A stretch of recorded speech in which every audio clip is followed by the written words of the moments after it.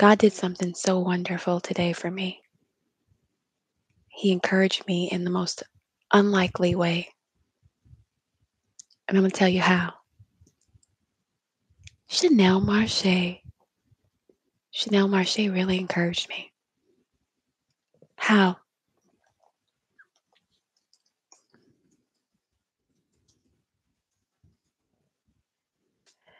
Romans 3 and 4.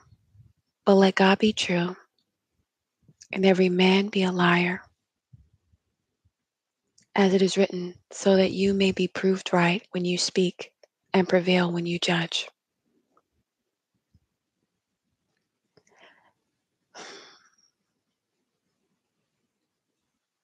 The Lord encouraged me through Chanel in the most unlikely way. I realized that in the midst of everything that we have going on, right? God is always using us, guys. He's using us no matter what comes to hinder you and what comes to hinder the will of God for your life. God's word will always prevail, and the truth always prevails. And the truth is eternal, God's truth. And anytime God speaks, it's never to glorify men. It's not to glorify us. It's always to glorify Him. The Lord is coming. He's coming.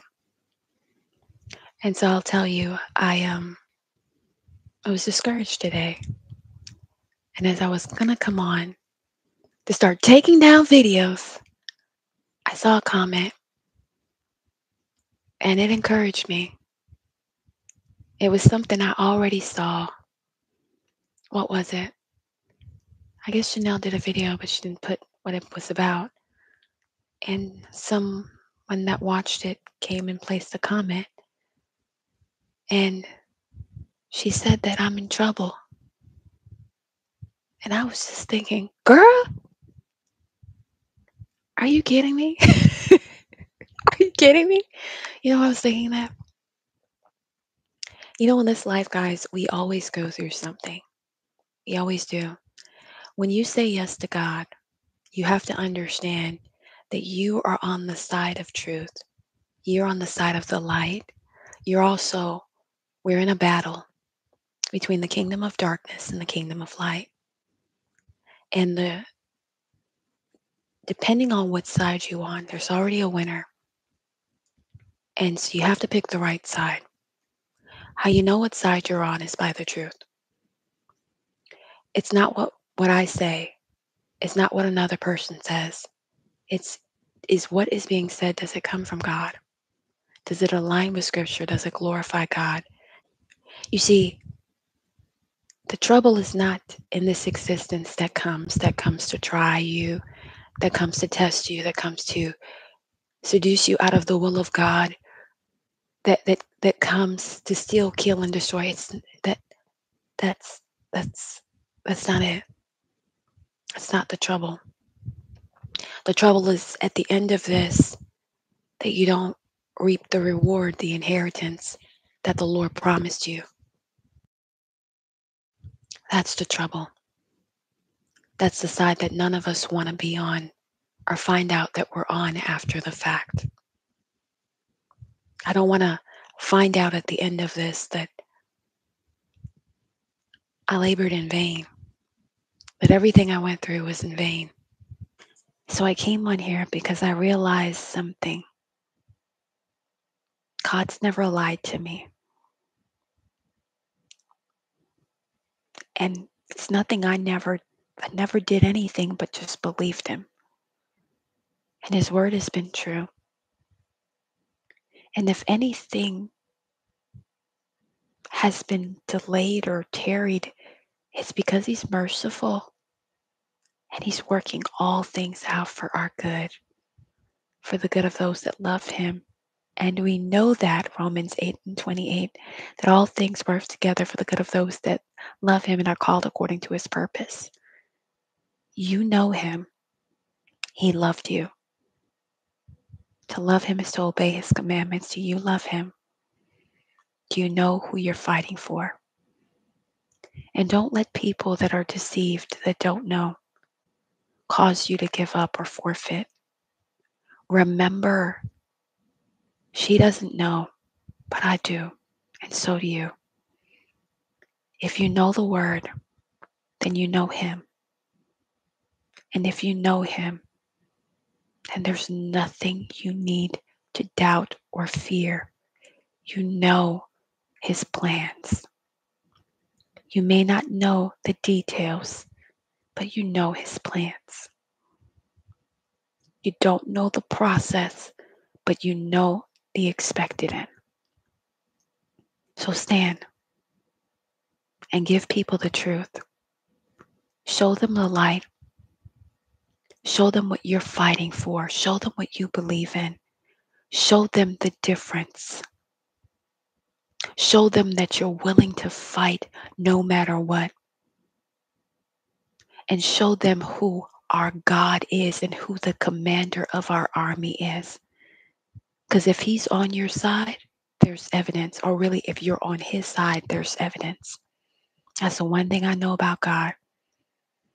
And so God reminded me of the evidence of simply being obedient. The word always comes to pass. And then it brought me to a place that I realized that I need to do more. There's power in prayer. There's power in a lot of things. The enemy's goal is to stop and to hinder us, but he can't stop us. He can just make us believe that he is. Let's not stop in doing God's will. Let's keep fighting. And how do we fight? Just stand.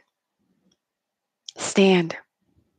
Stand in your faith. Stand in the word. Believe God. That's how you fight. You don't have to throw fiery darts. That's what the enemy does. The Lord shields. He told you to put on the full armor of God that you may be able to withstand against the wiles of Satan, right? Girding your waist in truth, clothing or shodding your feet in peace, holding the sword of the Spirit, which is the word, right? Holding the shield of faith and having on the helmet of salvation. I haven't said that in a while. Ephesians 6 and 10. Finally, be strong in the Lord and in his mighty power. I'm going to read it from the NKJV. In his might, put on the whole armor of God that you may, this is 6 starting from 10, that you may be able to stand against the wiles of the devil. For we do not wrestle against flesh and blood, but against principalities, against power, against rulers of darkness of this age. So people aren't our enemies. We're not fighting a flesh and blood fight, guys. It's not me against Chanel. It's not any of that, guys. That's not what it's about. It's the truth and the light against the darkness and the lie.